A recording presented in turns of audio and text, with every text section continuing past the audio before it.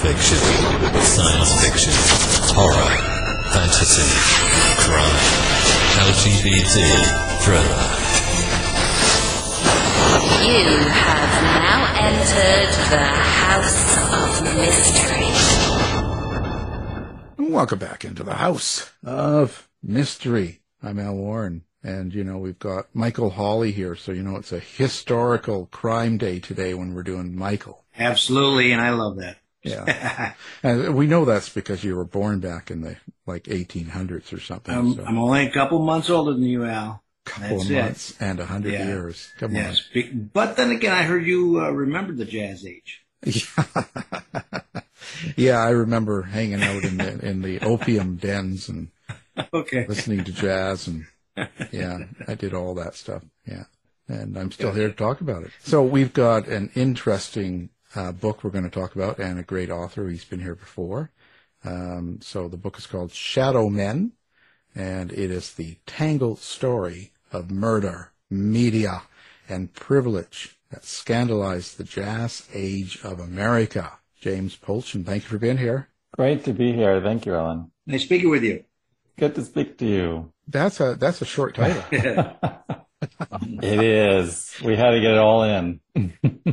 So what draws you to your case, first of all, when you set out to write a book? Because this is a 5-year process, or it could be longer or so. It depends on everything. But when you're doing this, what for you is the thing that attracts you the most? Well, for this case particularly, I was really attracted to the time period. The 20s, of course, is layered with many stories of crime and criminals. And it's, for me also, it's this moment, I think, for the modern America that we understand today kind of took shape, I think, in this period from World War I on, right? And so that really intrigued me about this. And the more I got into this case, the more it was just echoing so many contemporary issues around criminal justice, around privilege, wealth, class. All of these issues started coming out, and the press's role in this case.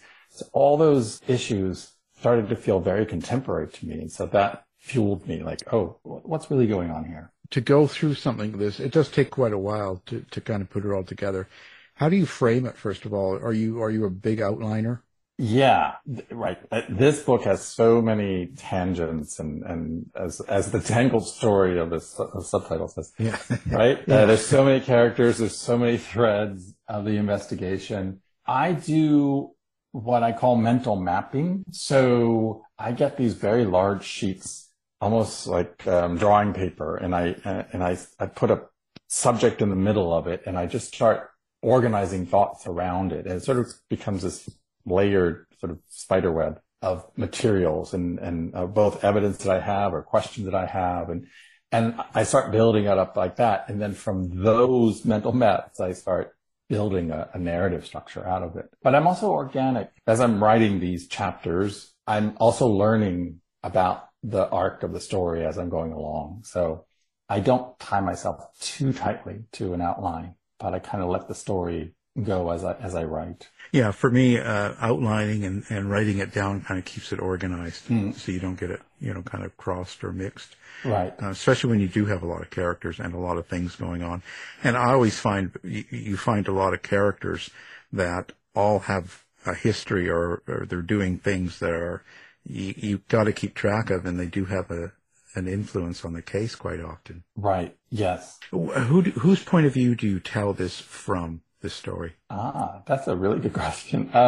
I gave a lot of thought to that. The narrator here is very much me trying to make sense of this case. One of the things that I confronted with this, and I'm sure Michael also confronts this, is the lack of materials, right? And how you have to piece together certain elements. So I try to write this from a very particular kind of writer-narrator voice. From there, kind of, is the one who's trying to make sense of all the material that I have, as well as all the material that I don't have. That was my approach. I didn't want to get into any one particular perspective because that didn't seem right. I wanted to come at it from a little more distance. more contemporary perspective looking back. With the newspaper articles about it, did you see that there was quite a bit of bias depending on the newspaper, and then that had an effect on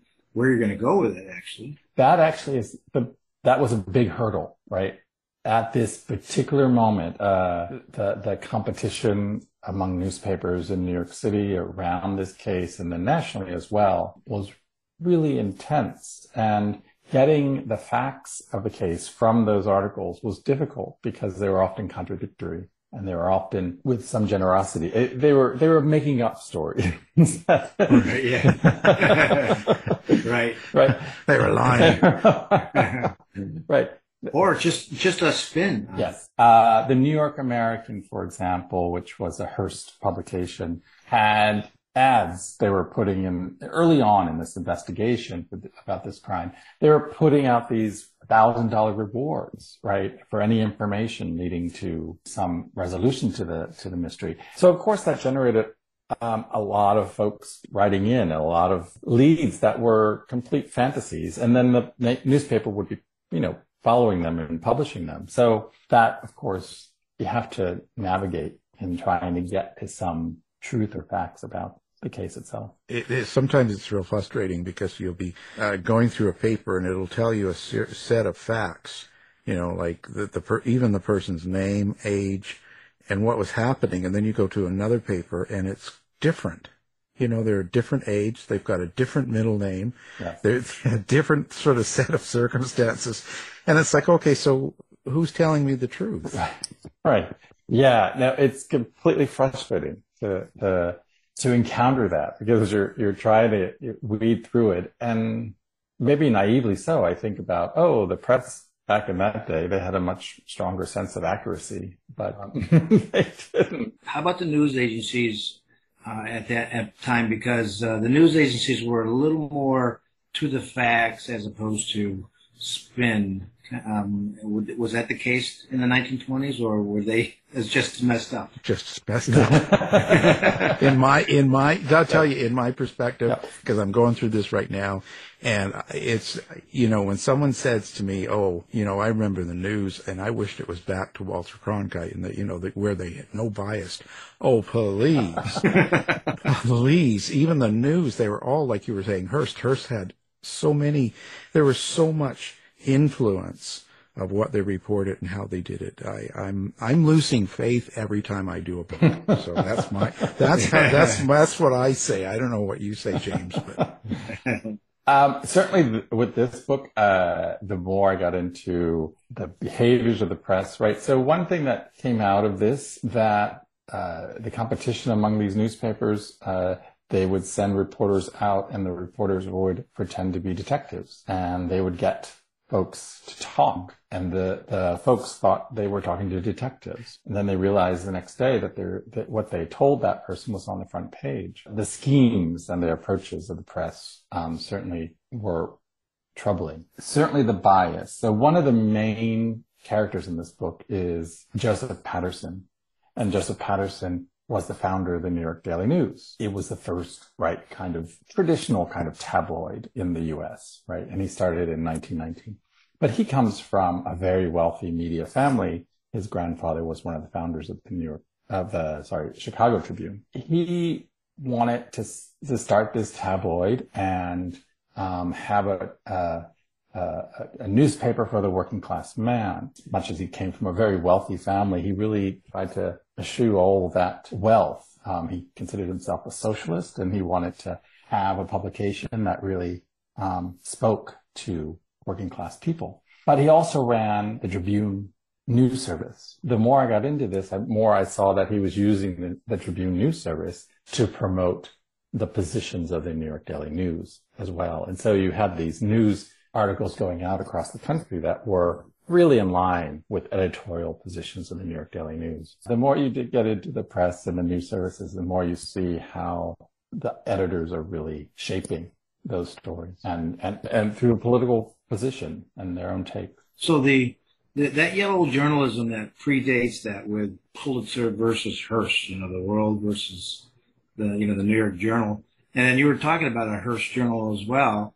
Like, the nice thing about the Jack the Ripper time that predates that. So there was less of the journalism. But the question I have then is, were you looking for a lot of corroboration, or did you find other kind of sources that could corroborate? So my task was always to do that to try to look at the facts across different publications, right? That's the best approach, I think, because even from the local news, right, this murder happened in Westchester County, New York, and even on the local level, there are newspapers that are aligned with one political party versus another. And so as this case became more politicized, the newspapers were presenting articles that promoted their own kind of political position. So that is the task of just trying to gather up. And I had thousands of newspaper articles because this case was such a national news story.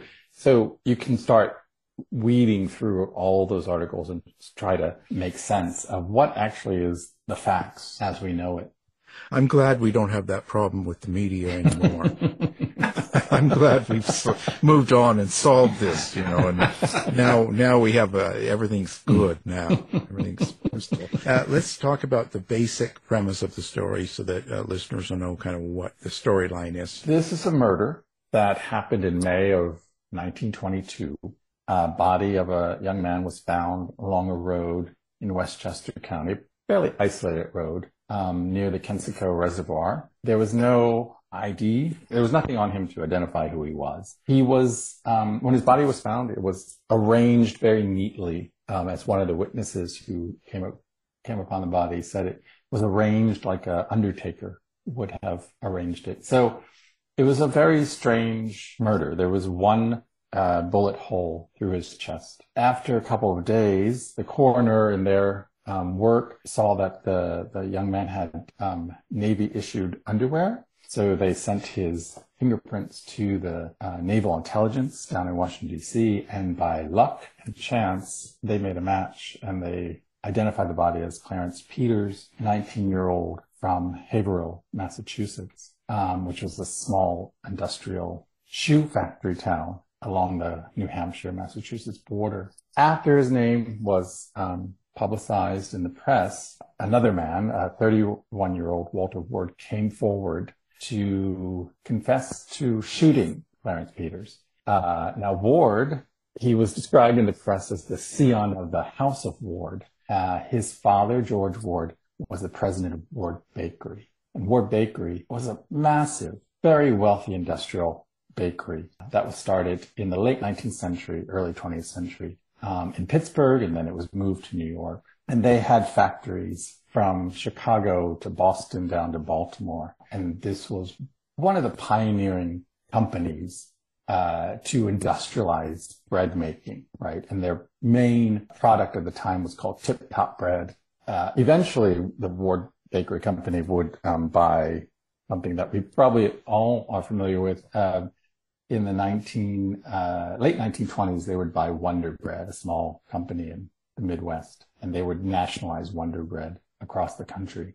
But at the time, they were a well-known family and business in bread baking and the bread, what was increasingly called the bread industry. And so Ward's son, Walter Ward, confessed that he had killed Clarence Peters because Peters was part of a blackmail ring that had been blackmailing Walter Ward for months and demanding close to $100,000 from him. The question, of course, is what was the blackmail about? That became the central question for the investigation. What was the blackmail about? Ward and the family held tight to that secret. I'm waiting for the answer. Just for to give it away. No. Wow. I was so all excited. I was just on the edge of my seat. And nothing. It went all quiet.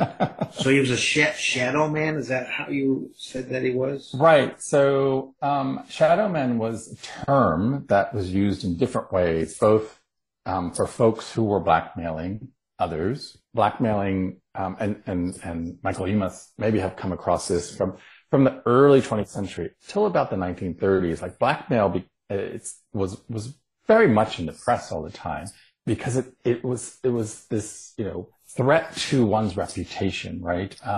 And as cultural, social mores started to change, blackmail became a really lucrative business because you could easily ensnare folks into sexual blackmail of some sort, or other kinds of blackmail at the time. Shadow man is a term that was used for these kinds of figures that would blackmail mostly wealthy folks, but even middle-class folks, to get a large sum of money or a small sum of money out of them. And so that's what the title comes from, these kinds of shady figures. But it also refers to just a sort of whole network of folks. Once this investigation started to go, all kinds of figures from the underworld started to come up and have information about what's behind this blackmail, what's behind this murder. You call it scandalous jazz age America. So let's talk about that. What do you mean by that? There are many, jazz age America, you pick your scandal, right? There are so many. I know, Alan, you've written about a few of them, right? This one really had an impact because it was drawn out for 16 months. So the crime happened in June of 1922 and then ran all the way to September of 1923 when there was ultimately a trial. Through that period, it really, I think, kind of encapsulated a lot of the dynamics of that era around prohibition, around women, more expansive freedoms, as a class dynamic. Again, the Ward family was well known, and Ward himself was well known for his gambling, for his nightclub experiences. He loved to entertain women. He was married with 2 kids, lived in New Rochelle, New York. His wife was much younger as well, and they kind of epitomized that era in some respects. And certainly Walter Ward, as I say in the book, they could have walked out of a Great Gatsby party, the way that they both looked as well as the way they the stories around them. It's a fascinating time. How do you find the society around jazz? Jazz was considered very, I think from the conservative point of view, it was probably considered quite a bad direction for the country, right? They probably didn't like the way, a woman would start smoking and they're cutting their hair and there's all these different things going on. Do you think that affects what goes on with even the policing and the crimes and when murders happen? Right. One thread of this investigation took detectives into what was called the Tenderloin, which was the west side of Manhattan, west of Times Square, where a lot of these speakeasies and private clubs had developed during Prohibition, right? And many of them catered to very wealthy, proper folks who just wanted to have a good time. And one of the famous ones was started by Larry Fay. He was a kind of a gangster figure, but he started this nightclub. And the hostess of this nightclub was famous for her line, "Hello, suckers," right? Which has lived on from her time. She said that partly because of these kind of cover charges that they would charge. That was the instituting cover charges to get into these clubs because, they were private, so they protect a little bit from police. But also the kind of clientele who were made vulnerable because these clubs were also great places to blackmail the wealthy uptown, east side, suburban folks who came in to have a good night on the town. In one way, jazz was seen as morally suspect. Certainly in the research I did with this book, it was also very much part of a nightlife that wealthy folks, respectable folks really enjoyed. Like I said, I'm glad that kind of bias is gone now. Exactly. Well, that's another element, right? There's so many parts of this book where I feel like it's just a mirror. It's 100-year-old mirror. Seems like we have the same fights over and over again and nothing really changes, Sometimes, I guess I shouldn't say that because things do change, but it just takes a long time.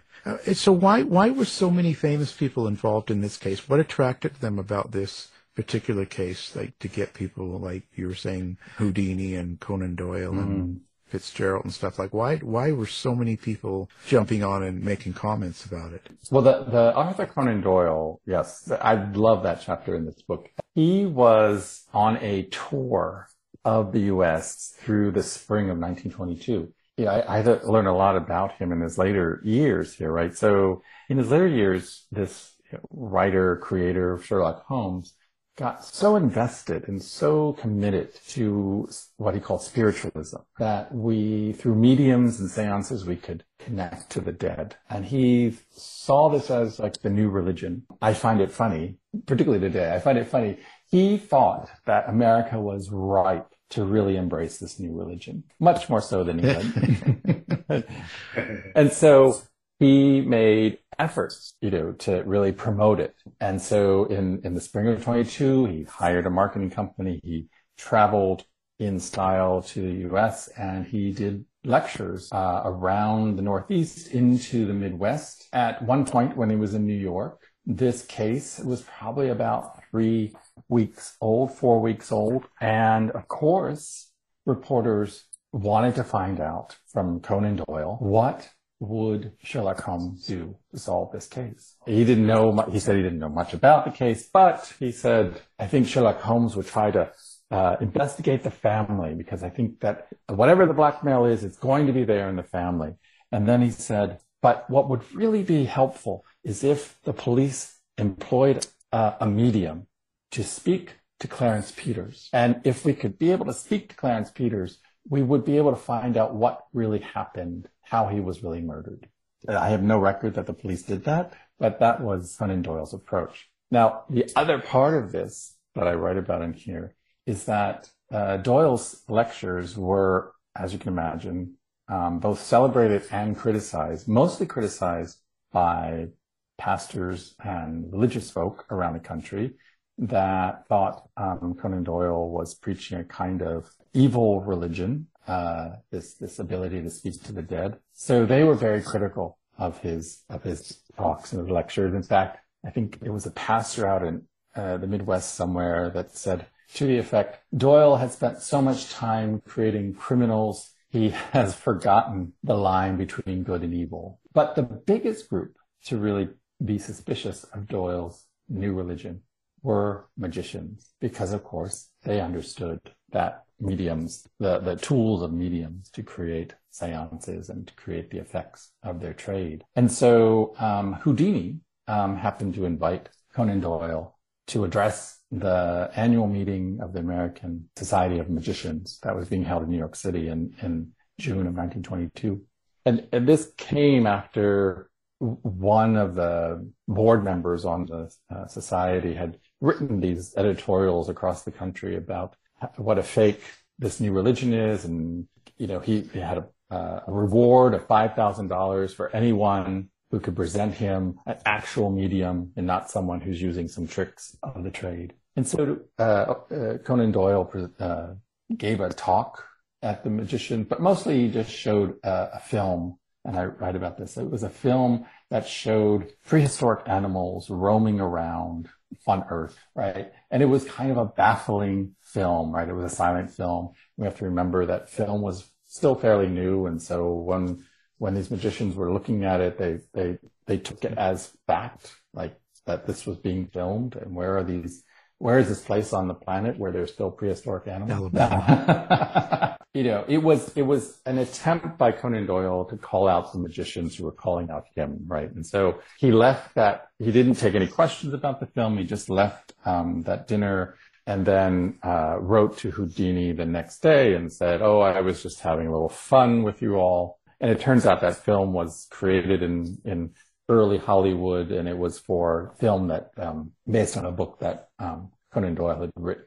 I use this moment, right, playing with what is true and what is false and what we can know and what we can't know, because that seemed very important to the context of this investigation, which was constantly being confronted with what is true and what is not about this case and about the blackmail that the Ward family claimed. Sounds like that was at the beginning of the investigation. If it was a May murder and that was June. Yeah, this happened early in the investigation, but it gave me a sense of how the cultural context, right? Because Conan Doyle's lecture was really well publicized across the country.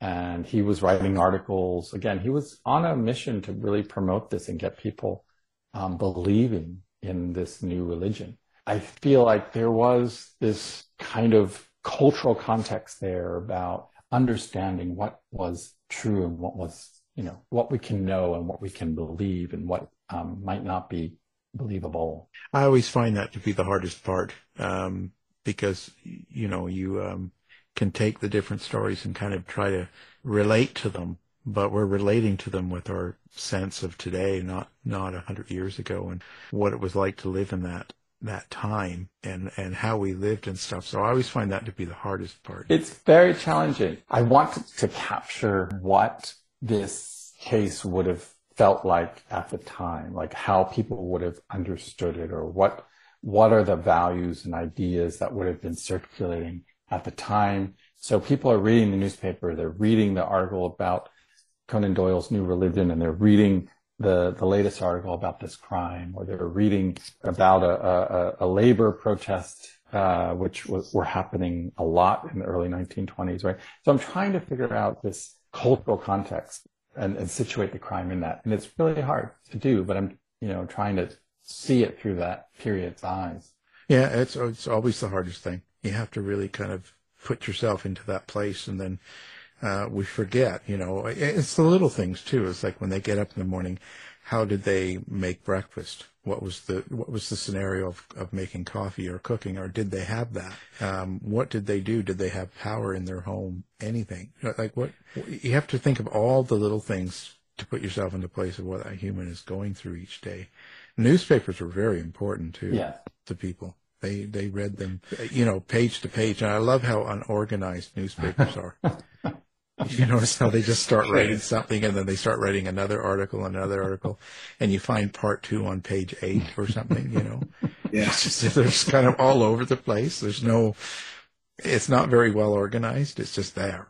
And it kind of, that's another one, eye scratcher, that one, I'll tell you, it makes me mad. And they don't always tell you where the article is jumping to. Exactly. You have to, so you go to the next page and you type in the code words and hope to find it. Thank God for the computers now, because in the old days when you went into the library itself and you had to go through you couldn't do that. Well, that leads to a good question. The question is did you go into subsequent decades to find out any information that was discovered 10 years later or 15 years later to kind of put a better perspective or kind of verify or corroborate anything? That is a great question. I did through, as we say, the newspaper databases makes that a little easier to do, to type in some key terms or names of folks. In the decades, so through the 30s, 40s, and 50s, I did try to track to see if anything had come about in that. And there was nothing that came up in that search. Of course, I also wanted to track to see some of the main figures in this crime, what happened to them, over the years, right? So what happened to Ward's wife and the kids and so forth. So I did get useful information in sort of telling a story after the fact. It does seem that after 1923 in that trial, that was it. That was the end of the case. There were a couple, maybe in the late 20s, there were a couple of these retrospective pieces in the New York press that would point to the Ward Peters case in the context of blackmail, right? These blackmail cases, right? Nothing substantial, and certainly nothing to reopen. Well, and that leads me always to this, especially because I don't know how you are when you're dealing with true events and stuff, and you're going through all that, and you dedicate a lot of time, and you kind of live in this period for the whole time you wrote the book and stuff. When you're going through all this and you learn about how people are and how, from a different time and perspective and stuff, do you think this book changes you as a writer, as a person? That's a really good question. I think about halfway into writing this book, I did have this moment of I can't finish this book because there are no redeeming characters in this book. and that's a little exaggeration. There are a couple that might be redeeming. But right, there's everybody in this book could be a form of shadow men, right? from the wealthy family who was clearly engaged in all kinds of business practices that would be, illegal today. Everybody in this book seems to be working towards their own self-interest and using this case to work to their own self-interest. And so, yeah, there was a moment where I thought, I keep giving voice to these characters, these real life characters, right? Who just there's nothing redeemable about them. And it did make me sort of look at them and think, wow, how did they do this? How did they, I had to get in their mindset, right? And I don't know if that's what you're talking about, Alan. Like, you have to get in the mindset of these folks to understand motivations and why they wrote this letter or why they did this. And that does get draining. It takes a while to get out of that book, out of that world that they create. It's exhausting mentally. But you just gotta let it go and go with it. That's how I can finish it, because then you realize that I've worked with Michael, so I know how bad people are.